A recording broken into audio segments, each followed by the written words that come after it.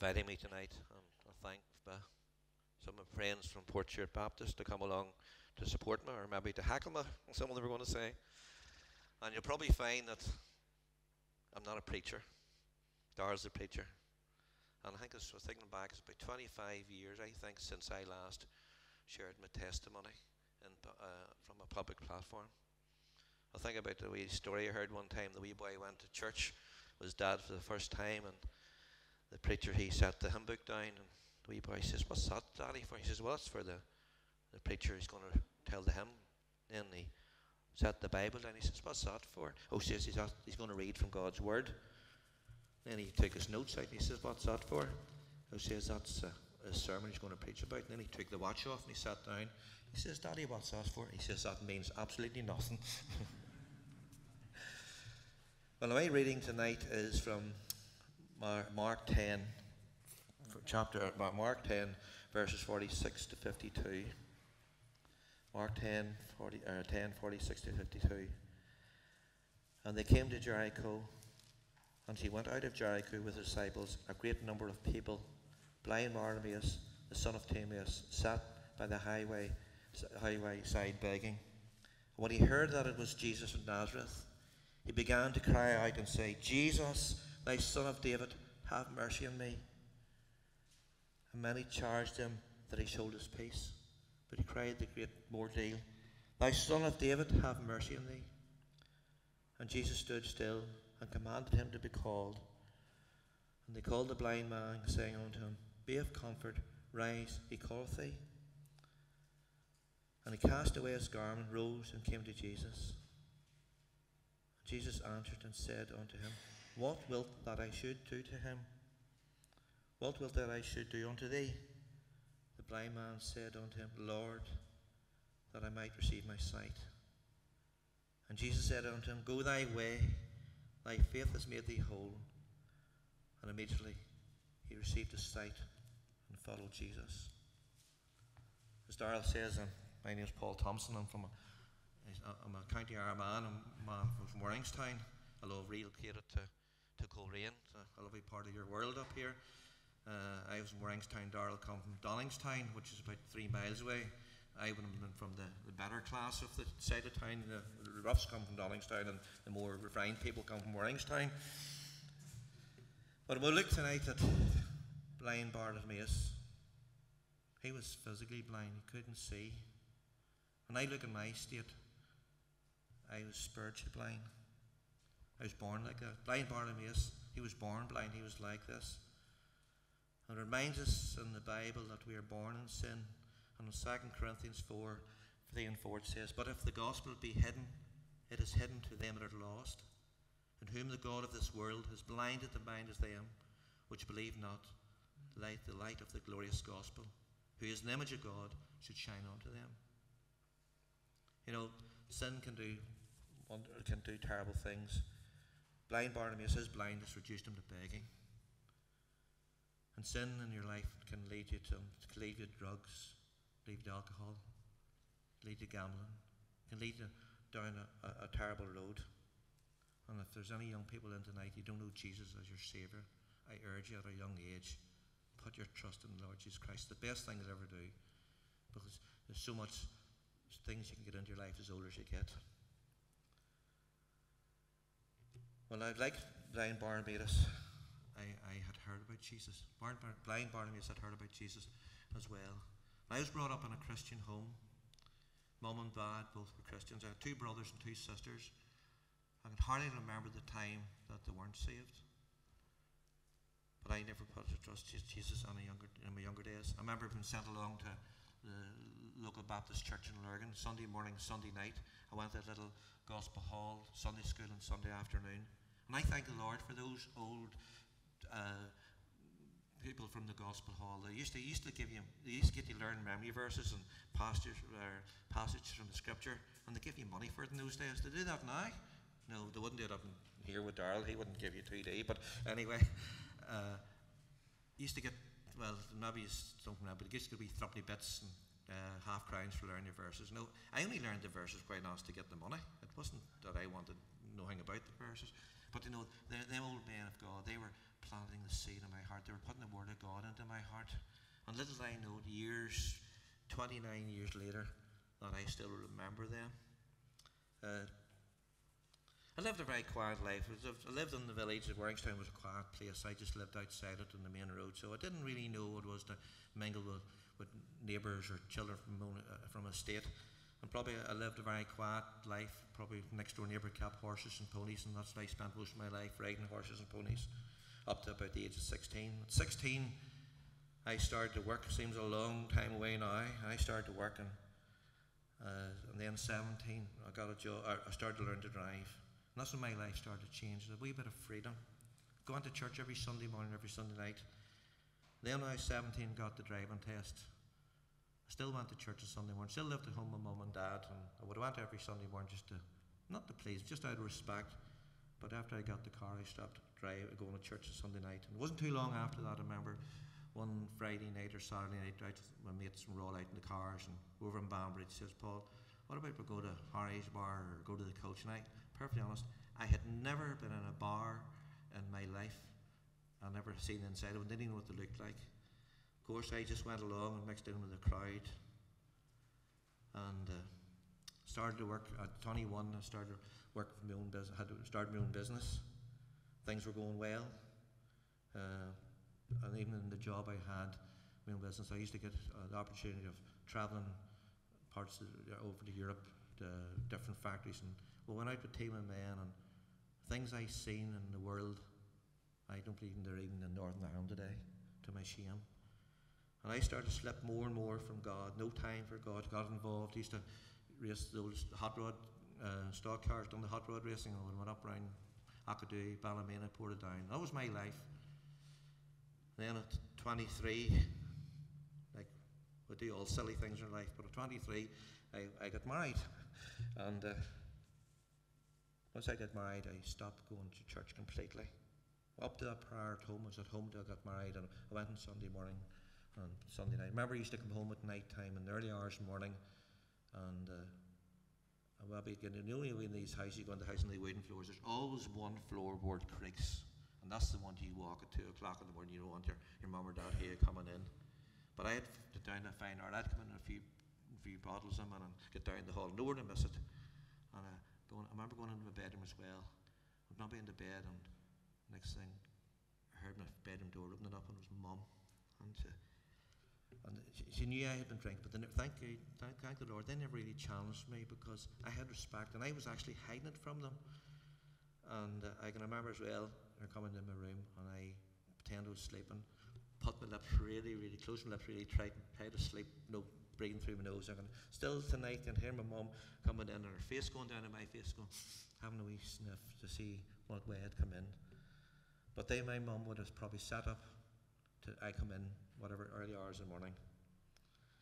And thank the Lord that I was brought up in a church, and apparently there wasn't a prayer meeting. A prayer meeting Sunday morning, and a prayer meeting Sunday night, and a prayer meeting Thursday night.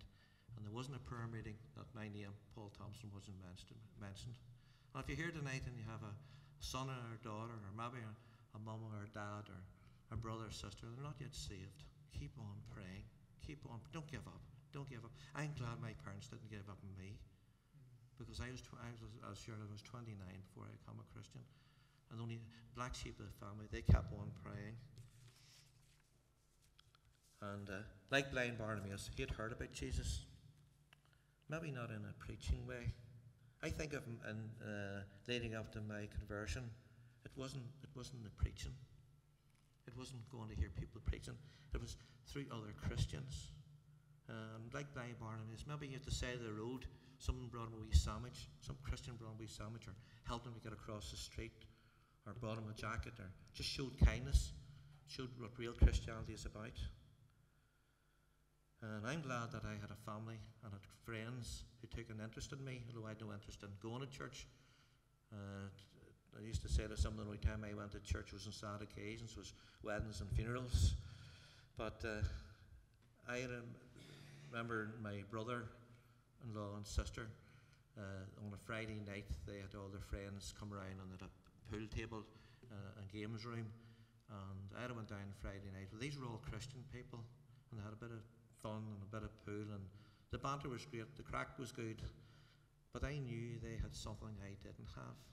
They had a peace, they were happy, and I could see joy. Sometimes in the world, the Christians give you the worst salespeople, the worst salespeople you've ever seen. We're running out with big long faces, and we have a case.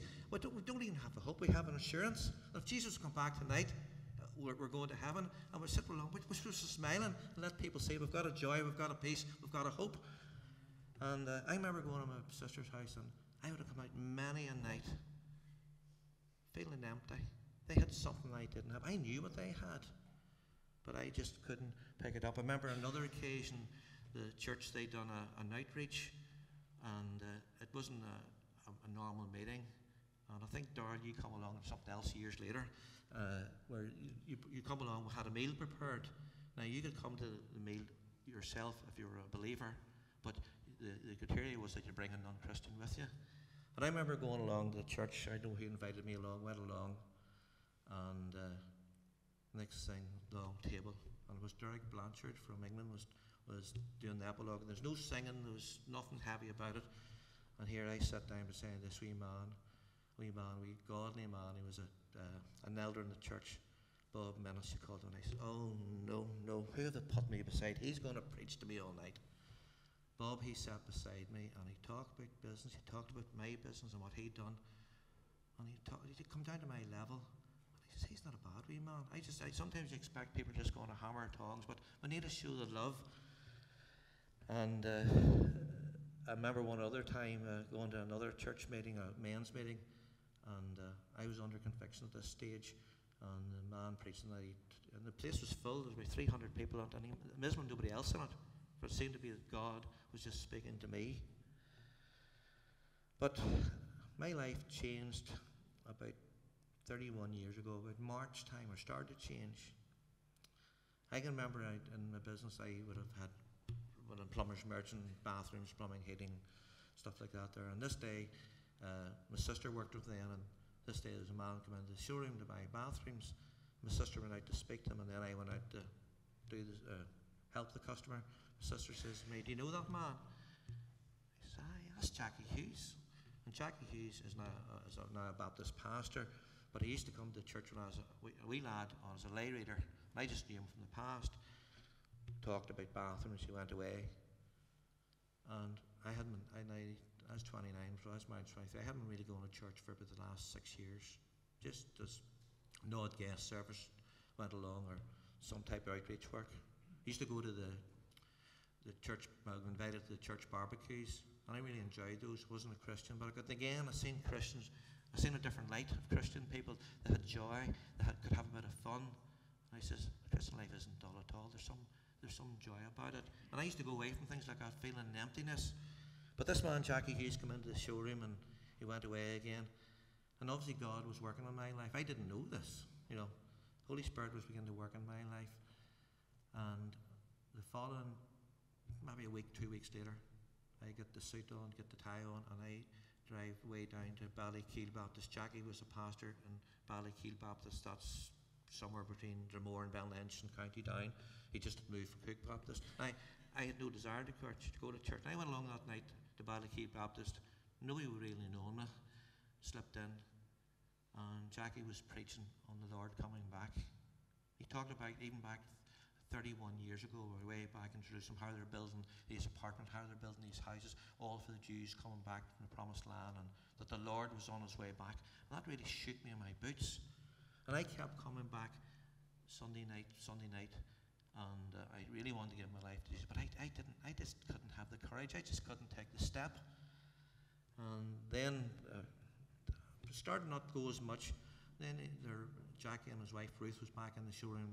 I come back one day to pick bathroom accessories, things like that there, and again my sister was talking to them before I got out, and I said to my sister, says, I see your fella's coming down to us quite a bit. And my sister says, what? Our Paul? Going to church? He doesn't go to church. And Jackie says, oh, I thought he was a Christian. My life, because I come from a Christian background, and I was a right critter, so I was straight and honest. And people just assumed that I was a Christian. And Jackie, and then you can imagine now that my sister goes back to the church. Paul's going out to church. We didn't know. And the prayer, if they prayed before me Monday, Sunday morning, Sunday night, Thursday night, they must have been praying every day for me that happened. But on the 23rd of July, 1987, this is clear tonight, as clear tonight as was then. My life was a mess. I had everything, financially, having a lovely home, two lovely girls, but things weren't right in the home, and I couldn't take it anymore. I was broken, and I remember that night, 23rd of July, 1987. I went out into the roof space of the garage. You built the garage for me, and it is still standing, although you did build it. But I went into the roof space of the garage, and I climbed up in the roof space of the garage, and I got a rope, and there's a beam going across, and I tied a rope across the beam, and I tied it around my neck. And I wanted to end it all. It just was nothing for me.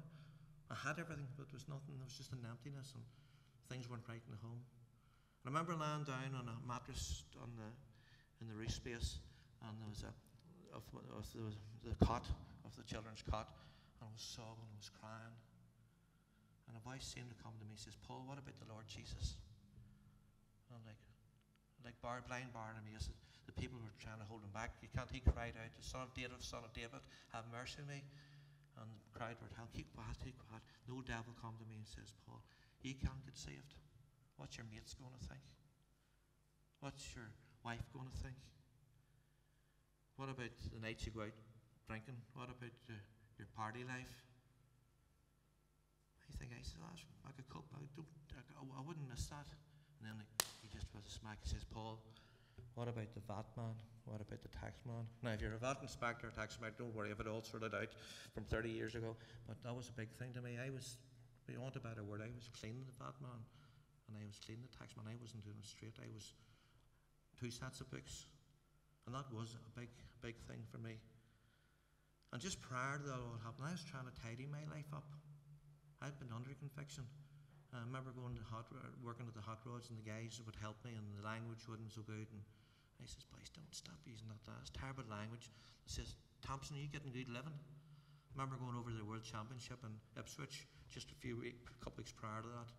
And the whole weekend I didn't have a drink. I went to the race and didn't really enjoy the race, and just had an emptiness. But that night I lay in the roof space and thinking about ending it all.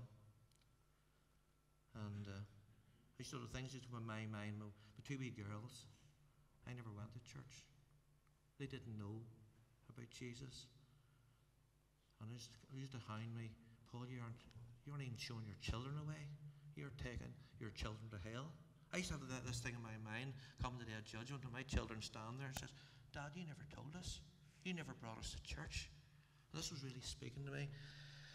But I remember Jackie Hughes, when he preached, he used to say that he was available 24/7. You could lift the phone, talk to him any time. I finally come down into the roof space, and I remember this was about 2 o'clock, 3 o'clock in the morning. And I go into the house, and those days that you had to dial direct inquiries to get the telephone number. Sorry. All right. Okay. He's still looking after me. And I went into the house and I rang direct inquiries and got Pastor Jackie's number. Now he had moved from Coke Baptist to Ballykeel, and started dialing the number, and then started ringing. Hung up. The old devil says, "Paul, you can't ring anybody at this time of night." But I finally picked up courage again, and Jackie answered the phone. "Hello?" He's sleeping at that stage. "Hello?" I says, "Paul Thompson." He says, "Who?" I says, "Paul Thompson, the bathroom man." "Paul, what can I do for you? What's wrong?" I says, "Jack, I need to talk to you." And he says, "Do you want me to come and see you?" I said, "No, don't drive." He says, "Do you want to come and see me?" I said, "I'd love to go and talk to you." He says, "Do you want to come now?" I says, "If you don't mind, I'll go now." And I remember driving. It was good half an hour away, or it felt like half an hour. And I remember going into Jackie's house that night, and by that stage his wife Ruth was up with him, and they met me coming into the house, sat down, and were talking to me. And the old-fashioned gospel preach, he knew that I was under conviction. He knew that the Lord was speaking to me. And he started to quote me scripture. But he says, I know all that. He's quoted me scripture I learned in those Sunday school days 25 years ago. I knew all this. And I just couldn't grasp salvation. I was brought up in a real evangelical church, and I could have preached the gospel. I could have told you how to get saved, but I could not grasp the simplicity of it. And I remember that night, Jackie, just in the early hours morning, just handed me the Bible. He says, Paul, if I was to give you that Bible, what would you do? He says, I would take it. And see, it was just like a flash. It was like a gift of God. It was a gift. Salvation is a gift. I remember I don't even want to pray or what I said, but I know that night I just prayed and I asked Jesus to forgive me for my sin and come into my life and just help me to sort things out. Now, there was no flashing lights, there was nothing, but I did get that inner peace. And then I had a cup of tea and we're talking, and I says, can I use your phone? And I rang my father. Can you imagine ringing your dad at, I know what time it was, 4 o'clock in the morning. Dad answers the phone, hello. And then he goes, hello. He was sleeping, he was half sleeping. Is Paul here? And he probably says, what's he done again? But he says, Dad, I'd just like to tell you that I just have asked Jesus into my heart. I know what? I can nearly hear the tears hitting the phone that night. He'd prayed for years. I'm sure he'd give up. Don't give up. Don't give up on your loved ones. Pray for them every day. And I thank God. And remember, I headed down home, and I can't remember if I told my wife or what happened. But anyway, the next morning, going into work, and I think at that time I'd been employing about 8 people, and there was an old man called Billy Patterson, great old soul.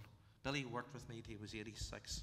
He worked 3 days a week, and he's one of these men that he wouldn't have preached to you. Boy, he lived it. He used to have a saying. He says, the best testimony is in shoe leather, and boy, he lived it.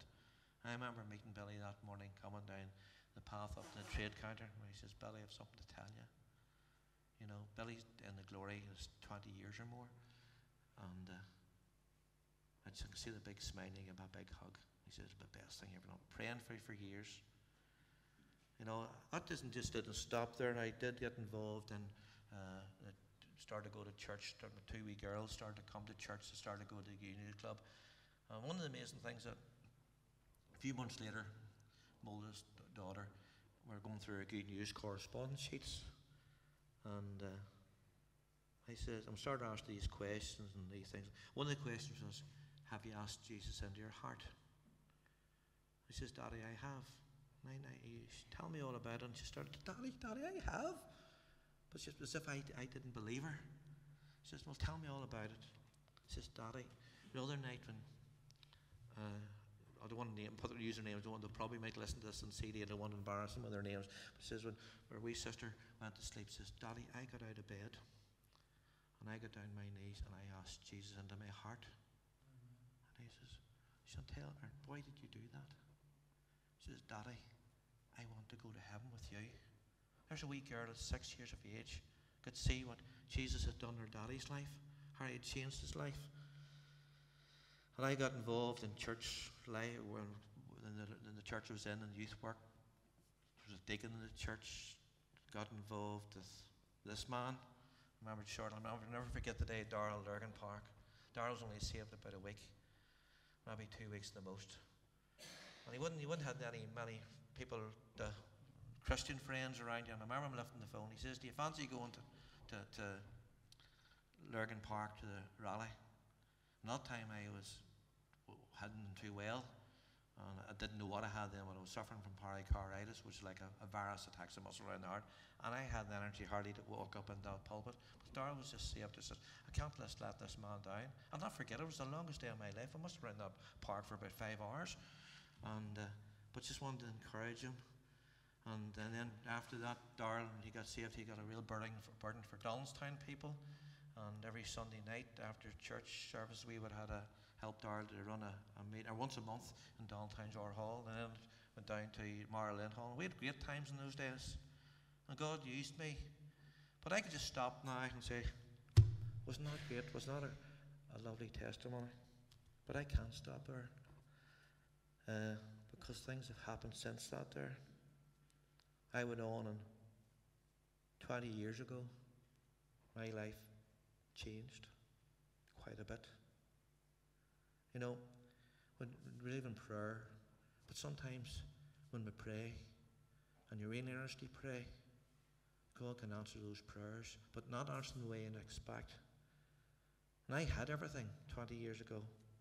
A lovely house, big house, indoor swimming pool, BMW, Mercedes sitting at the door, six-figure salary, everything going well for me. I couldn't want any more. But my marriage was in a mess. My wife was an alcoholic, and I was my wit's end. I didn't know what to do. I was a deacon in the church, I was doing all the right things, and poor children. And I remember one night in Marlin Mission Hall, Darrell was very much involved, and I went along to the prayer meetings there some of the Friday nights. And the hall's still there, but there's not a mission hall anymore. And I could bring you to a spot that night where I prayed, and I said, Lord, just sort my marriage out, sort my life. I can't go on with this. And boy, the Lord, he listened to my prayers, and he stripped me of everything. Now, probably a lot of through bad choices I had made as well. I lost my home. I lost everything. Lost my job. Lost everything. I had nothing. And my wife walked off and left me with the 4 children. Thank you God for that. I was able to put them back. And I was just broken. But thank God I could turn to him. And after that I got involved in another wee church in Lurgan, a small church called Emmanuel Church. And I didn't leave the church I was in. They were a lovely church, but quite honest, they didn't know how to cope with someone from a broken marriage. They didn't know how to cope with someone going through a divorce. And they didn't, those 20 years ago, it was hard for people. But I certainly found a small church who could love and care for me and help me through it. And God did help me through it. And I could tell you stories of how he blessed. Times there wasn't even hardly enough money on the table to put food on the table, and how the Lord just sent people. And those were difficult times, but I thank God for it. It made me a better person, made me depend on God. I was maybe, when I had my own business, I really didn't need, I really wasn't dependent on God. I had everything, and God had to show me that, strip me with everything, that he is there, he's only one. And that was great, and went on. And then 11 years ago, it doesn't get easier, this testimony, because I did walk away from God. I did not have a relationship, but 11 years ago I was involved in another relationship, and it was with a Christian relationship, and I got really, really hurt there. And I wouldn't ask people to put their hands up tonight, because there might be too many hands go up. How many has been hurt with Christians? And I wasn't hurt with the church, nothing to do with the church, but I stopped going to church. I was just so hurt. And that was stupid, because I should turn to God, but I let the heart go inwardly. And I stopped, drift away from church, and I stopped praying, and I just went nowhere. And well, it went on for quite a few years. And even through those times, I wasn't working. I worked with that. Before that, I worked with that Emmanuel Church, and I was project manager with them. They actually started a church with about 60 people, and now there's about 700 at it. God has really blessed them and used them. And God can bless and use you in Coleraine. There's a big estate behind us there, and I know you have a mission come up. Just pray that God will bring the people. They might bring people through your door. You mightn't like the look of them, but God can save them. God can use them. And now I can't even lost them. I was having notes here and I wasn't even looking at them. So I had slipped away, and then about 11 years ago I was in another relationship with a non-Christian. Lovely girl, loved her with all my heart. With her 4 years, and then that door closed, and that was hard. I had God with me, and I'm going to share something tonight, and I don't know why I'm sharing this. No one knows this, but 11 years ago, this all happened about 3 years ago, or it all happened, and I hadn't been going to church for about 7 years prior to that, maybe longer. And I was broken, and God had blessed me even through walking away from him. He had brought me back into the business world, got me a fantastic job, good salary, loved it, but I still did not walk with him. walked away from him. And then this relationship ended, and I was broken. I lost 2.5 stone inside 2 months. Just the depression, the stress that set in. But I walked away from God. I wasn't turned to him anymore. And going back 3 years ago, I took an overdose and had it pumped out. That was hard. I've never shared that with anyone before. And we were involved in church deaconess years before that. But if you're here tonight and you're not walking with God, you've walked away from God, or you're in that early stage of just drifting, turn back to him. See, when it comes to the hard times, he's there for you, helps you through. But anyway, I've been coming up to the North Coast for about the last 7 years, and still want to stay up around here, and I bought another wee house. And I remember I started to slip into Port Stewart Baptist in no time. And I remember one Sunday morning, there was a guy called Chris Fairfield. He came over and sat beside me, and I didn't share this with anyone, and where I was. And he said, "Oh, I'd just like to pray with you." I remember Chris praying with me, and he showed me love, and he just cared for me. And then I just kept coming back week after week, and I just slipped. I said if I ever went back to church again, I'd never ever get involved, and never say never, never, never. Well, I've heard somebody else saying that, but anyway, I said I'd never get involved again. But thank God I am involved again now. But I remember one Sunday morning, and it was Norman Linus is probably well known in this area to you. I didn't know who Norman was. Norman was sitting beside me. We're talking. He says, "Paul, I'd like to pray with you." But he says, "Paul, I do feel there's something in your life you need to deal with." Boy, is it dear. Was he on the button? And there was something I had to deal with. And it took me 6 months to deal with it.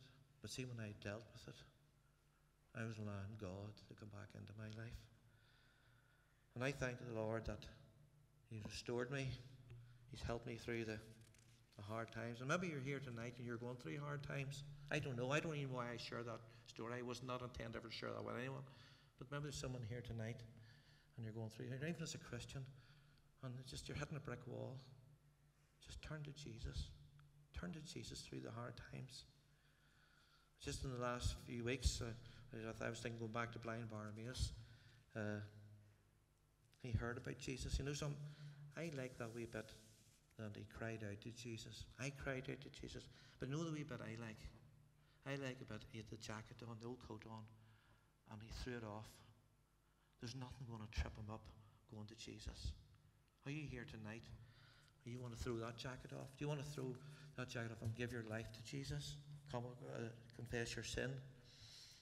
And I can remember there, but only a few months ago, my wee 6-year-old granddaughter, she said to me, "Granda Paul, when did you lose your sin?" Imagine a wee girl at 6 asked her, "When did you lose your sin?" And I says, Grace, I says, "Granda Paul was silly. He waited till he was 29 before he lost his sin." There's a wee girl, 6-year-old. Maybe you're here tonight. And I was with a man a few weeks ago, 75 years of age, Dan with cancer. I'd never met him before. And he was telling me that, and I said, "Have you thought about the Lord Jesus? Have you thought about Dan?" And he went back. He said, "Well, I was brought up in a church and Sunday school." And I says, "I know where you've been." I says, "You probably were sick." And he says, "I was." He says, "I started to think about the Lord." And he couldn't grasp it. And there I was able to tell him, there are 29 years of age, I couldn't grasp it. Him at 75 couldn't grasp it. Yet my daughter at 6 and my little granddaughter at 6 could grasp how simple salvation was. You know, when I look back, that I threw an old coat. Bartimaeus threw the coat away and he come to Jesus. And when you think about it, I don't want to be irreverent about this, but Jesus asked Bartimaeus, "What's wrong with you? What do you want?" Like, blind Bartimaeus was blind, but Jesus wanted blind Bartimaeus just to confess, I'm blind, I need to get my sight back. Maybe Jesus, or you're here tonight and you've never put your trust in the Lord Jesus. Jesus wants you to come tonight and say, "I'm just sorry for my sin. Please come into my life, Lord, and just save me." Or maybe you're here tonight and you're like me. You threw that cloak off years ago, but like me, you went and put that old cloak back on again. You allowed sin back in your life. Maybe God's here tonight and He's speaking to you, that you've walked away, you're struggling, you're a backslider, God can restore you. And it's nearly harder to come back to God as a backslider than it is. It's easier to get saved. And though I've just found God's help more so in the last few weeks. In the last 10 weeks, I've had 3 friends who have died. I had a friend of mine 10 weeks ago today. Unfortunately, he didn't leave a testimony behind, and he was on his way up the north coast, or up the Antrim coast on a motorbike. On the night before, even with a couple of his friends, he says, "Well, we're going up round the Larne coast, and so we'll end up in Port Rouge. We'll give PT a ring, that's me, and we'll take him out for a wee ice cream and cheer him up a bit." He's a lovely friend of mine, and but he never made it. 11:05, 10 weeks ago, it ended. You know, you see the blind barber story tonight. It was the last time Jesus was passing through Jericho. He wasn't coming that way again. This was the only last, maybe the first time and the last opportunity blind Bartimaeus was going to have a chance of getting his sight back, and he wasn't going to miss it. Just 2 weeks ago, my mother passed away. Praise God. That's just heaven. It wasn't easy. She was 90 years of age, but it was, although she had been ill for 12 years, it was still sudden. But God, through people praying for me, I have to admit, that week my mom passed away, I don't think I opened my Bible or prayed the week. I just couldn't. But there's some people, the church I go to, a lot of praying people, they prayed for it. And I sensed God's presence.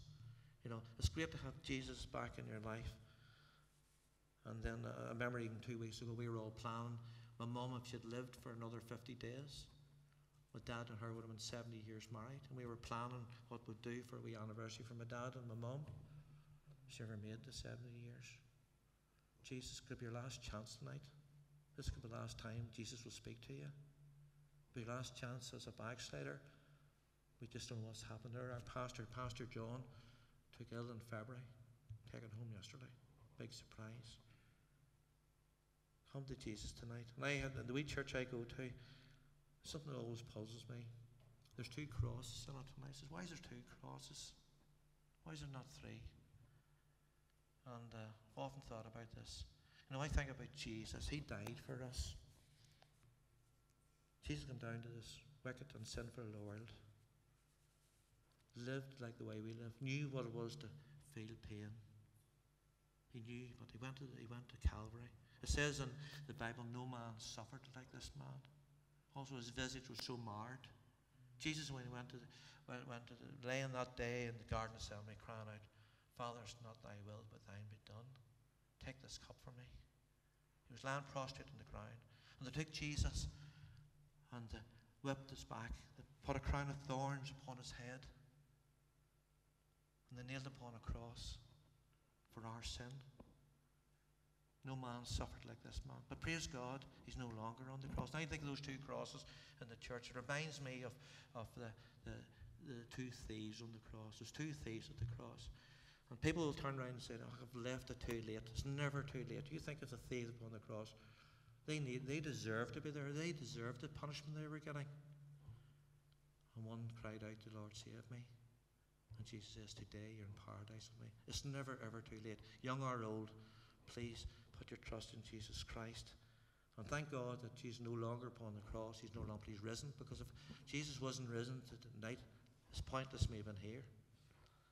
But I'd just like to thank you. Just remember another wee story. I'm going to finish now. Something I don't know where I've seen recently was the two donkeys were having a conversation in Jerusalem. And one donkey said to the other, says, "Last week I came through here and they were throwing their coats down the ground, or throwing palm trees for me to walk on." He says, "This week, I don't want to know me." And the other donkey says to him, "You know what? Without Jesus, you have nothing. You know, if you don't have Jesus in your life tonight, you have nothing." And I just pray and trust, if there's someone here tonight that don't know Jesus, that they will put their trust in the Lord Jesus Christ. Amen. Thank you, brother.